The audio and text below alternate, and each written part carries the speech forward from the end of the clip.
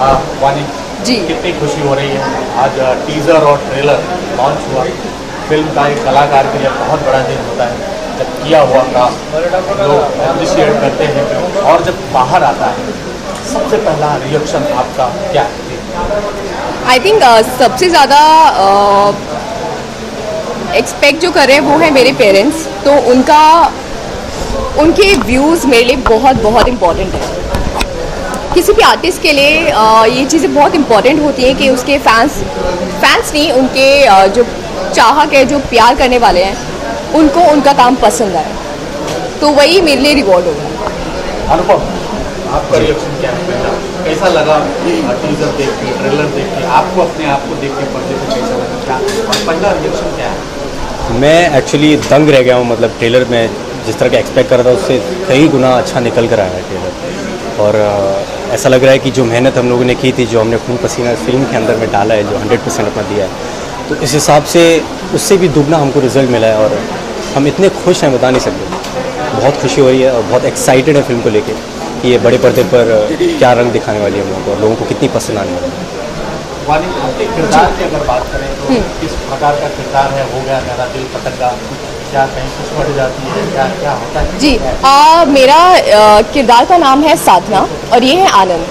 तो साधना ऐसी है कि वो किसी के बाप से नहीं डरती, सिर्फ अपने बाप से डरती है, तो वो चीज़ है। और जब एक लड़का उसके प्यार में पड़ता है और कुछ टाइम बाद वो लड़की भी उसके प्यार में पड़ जाती है, बट वही के फादर हैं, बहुत ज़्यादा स्ट्रिक्ट हैं, वो कभी नहीं चाहेंगे कि वो अपने से नीचे घर में शादी हो या फिर प्यार करे कुछ भी, तो वो स्ट्रगल आप देख पाएंगे। अनुपम, आपका भी किरदार के बारे में जानना चाहेंगे और केमिस्ट्री दोनों की जानना चाहेंगे, किस प्रकार का केमिस्ट्री है? हालांकि वानी बहुत कॉन्फिडेंट लग रही है पर्दे पर के, ऐसे भी क्या कहना चाहोगे?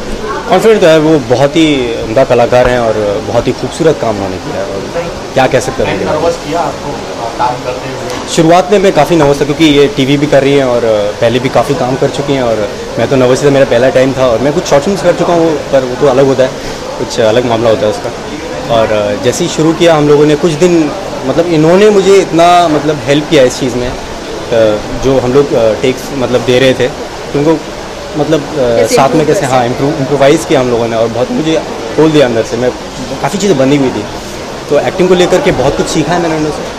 तो और कैरेक्टर के बारे में ये कहना चाहूँगा, आनंद नाम है मेरा फिल्म के अंदर, और मैं पेंटिंग करता हूँ, रियल लाइफ में भी मैं आर्टिस्ट हूँ, पेंट करता हूँ। तो इनको जब मैंने पहली बार देखा तो इनकी छवि मेरे दिमाग में मतलब हो गई और फिर मैं इनकी तस्वीर बनाने लगा, तो उस चीज़ से मैं बहुत कनेक्ट कर पाता हूँ फिल्म के अंदर कि मैं रियल लाइफ में भी यही करता हूँ और मुझे फिल्म में भी यही करने का मौका मिला, तो बहुत खुशी है। और मैं उनकी पेंटिंग्स बनाता हूँ, इनको देता हूँ, तो बहुत खुशी होती है और फिर आगे केमिस्ट्री डेवलप होती है और बहुत अच्छे से फिल्म जाती है, बहुत खूबसूरत तरीके से लिखा है। वानी, थोड़ा सा ट्रैक को चेंज करते हैं जी।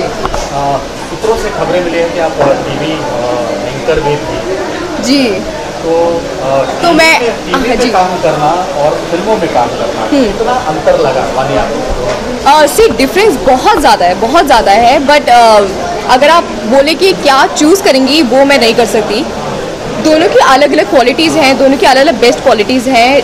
टीवी में आपको वक्त कम मिलता है एक सीन को इम्प्रोवाइज़ करने का, तो उस कम वक्त में आपको बहुत अपना बेस्ट देना पड़ता है, और कंपैरेटिवली फिल्म्स में आपके पास बहुत टाइम होता है, डायरेक्टर आपको बहुत ही इत्मीनान से बैठ के आपको चीज़ें समझाता है, बहुत आपको स्पेस मिलता है कि आप और इम्प्रोवाइज़ कर सकते हैं, कैसे और अच्छा कर सकते हैं। So that's a difference. कौन सी सीरियल है आपकी वानी अगर जानना चाहिए?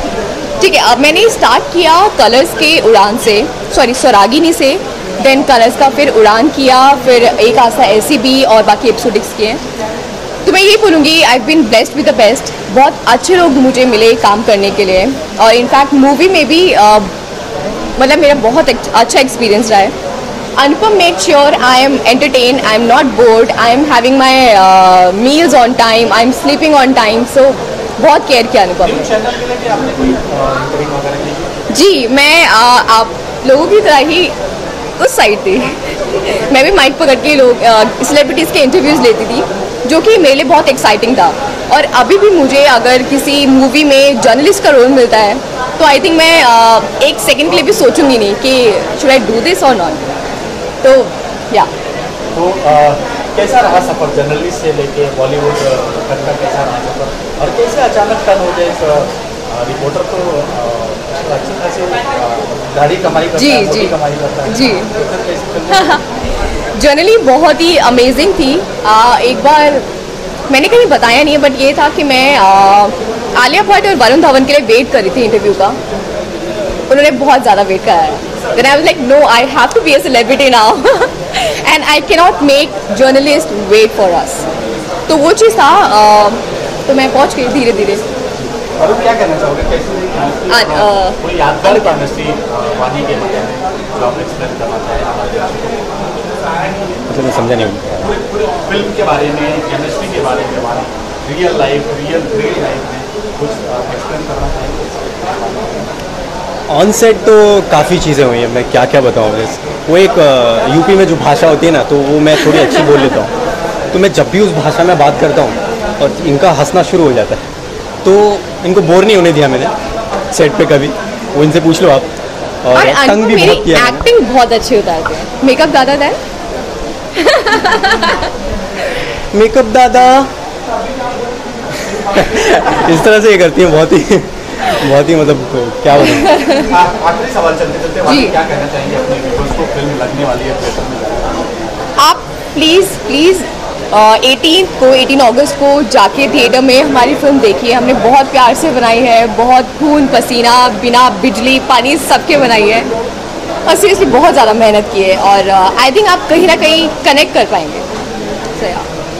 खास बात यह कि मतलब रियल लोकेशन है और सेट बनाए नहीं, वो लोकेशन जो है वहाँ पर शूट किया है, रियल जगह पे जाकर जो है उस माहौल में जैसा माहौल वहाँ पर हो, तो वो चीज़ ज़मीनी चीज़ निकल के आती है, रियलिज़म आता है फिल्म निकल कर। तो वो चीज़ ज़्यादा है, मैं समझता हूँ कि बहुत अच्छी है इस फिल्म के बारे में। और जो वहाँ का क्लाइमेट है यूपी में जो होता है, और वहाँ पर शूट करना थोड़ा मुश्किल है, तो वहाँ के लोग कोऑपरेटिव नहीं है, तो बहुत ही मुश्किलात में हम लोगों ने किया है शूट और बहुत ही अच्छा शूट निकल के आया है। हाँ जी, ज़रूर मैं कहना चाहूँगा लोगों की ज़रूर हमारी फिल्म देखें। 18 अगस्त को रिलीज़ हो रही है और बहुत ही मेहनत की हम लोगों ने और लोग बहुत एक्साइटेड है फिल्म के, और हम लोग चाहते हैं कि पसंद करेंगे लोग और सराहेंगे काम को। और एक इंसिडेंस और बताया, दैट स्कूल वाला incidence. There was this boy who wanted my number and who wanted to meet me. वो एक मतलब इंसिडेंट हुआ कि हम लोग शूट कर रहे थे और एक लड़का है कि मैं शूट नहीं, मैं बीच में खड़ा हो गया। हम तो यहीं खड़े हैं, हम नहीं हटेंगे, कर लो शूटिंग। वो शुरू हो गया और कैमरा पीछे लगा हुआ, नहीं हम तो यहीं खड़े हैं, हम यहाँ से नहीं लेंगे। उसका शुरू हो गया और फिर उसने बोला कि हमें हीरोइनी का नंबर दो तब हम यहाँ से जाएंगे। तो वो हिलने को तैयार नहीं था, तो फिर हमने प्रिंसिपल को बुलाया कि इसको हटाओ, ये कौन है यार। And he had a revolver. वो किसी और को बोल रहा है कि साधना का नंबर दिलवा, नहीं तो तू गया आज। So it was really scary. बहुत कैरेक्टर होते हैं वहाँ। तो उसके बाद हम लोग मार्केट में जी। मेरी पैदाइश मथुरा की है जी, और मैं पली बड़ी जी बिल्कुल। पेठा आगरा का है जी। तो पेड़ा हमारे यहाँ, तो पेड़े खा के ही बड़ी हुई वो चीज़ है। और पली बड़ी मेरी एजुकेशन वगैरह सब दिल्ली से हुई और फिलहाल मेरी कर्मभू भी Mumbai. Thank you so much for coming. Film की बात करें, दिल हो गया सब लॉन्च हो गया, सब देख रहे थे, काफ़ी सब उत्साहित थे, क्या कहना चाहोगे फिल्म? जहाँ तक मैंने देखी है, मैंने जो बनाने की कोशिश, जो मैं दिखाने की कोशिश कर रहा हूँ, तो बहुत काफ़ी अच्छा है, बहुत अच्छा है। व्यूअर्स के लिए एक नई चीज़ होगी देखने के लिए। रोमांटिक फिल्म है, मैंने अपना बेस्ट दिया है, देखते हैं कैसे। और क्या कहना चाहेंगे फिल्म के बारे में, वाली के बारे में, अनुपम के बारे में? कैसी रही केमिस्ट्री और कैसा लगा इन लोगों के साथ आपको काम करें? जी, मुझे तो बहुत अच्छा लगा। एक ऐसा लग रहा था जैसे मैं प्रोफेशनल्स के साथ काम कर रहा था। हालांकि नए कास्ट हैं, नए लोग हैं, फर्स्ट टाइम फिल्म करी है, मगर मैंने जो मेरा एक्सपीरियंस है वो एकदम एक प्रोफेशनल रहा है। काफ़ी अच्छा काम किया इनको। वाली को अगर फिल्म में लेने की बात हो, किरदार में बैठ रही थी या ऐसे लग रहा था? नहीं, ऐसे ऐसे कैसे, जो कैरेक्टर है मैंने कैरेक्टर के हिसाब से, क्या है वाली का कैरेक्टर? कैरेक्टर वैसे देखा जाए तो एक प्रधान की लड़की है, एक रईसजादी है, प्रिंसेस कहते हैं हम लोग, प्रिंसेस है गांव की, उस हिसाब से उनका जो कैरेक्टर है मैंने उनको कास्ट किया। कब रिलीज हो रही है और क्या कहना चाहोगे दर्शकों से जब ये फिल्म? 18 अगस्त को फिल्म रिलीज़ हो रही है और यही कहना चाहता हूँ कि आप ज़रूर जाएँ देखिए, क्योंकि बॉलीवुड में जो रोमांटिक फिल्में आती हैं, ये भी रोमांटिक फिल्म है, इसमें भी प्यार है, प्यार मोहब्बत है, लेकिन ये बहुत डिफरेंट टाइप। शाहिद ने एक गाना गाया है, जी, इसके बारे में क्या कहना चाहेंगे? कैसे हुआ ये शाहिद का? आफ्टर ऑल फिल्म का जो कंक्लूजन है वो यही है कि जो लाइफ है बहुत छोटी है, उसको एंजॉय करना चाहिए। तो गाने का नाम है party full on dance full on, तो यही उससे गाने के थ्रू हम लोग यही बताना चाहते हैं कि लाइफ जो है वो एंजॉय करने के लिए, इसलिए हमने ये गाना बनाया।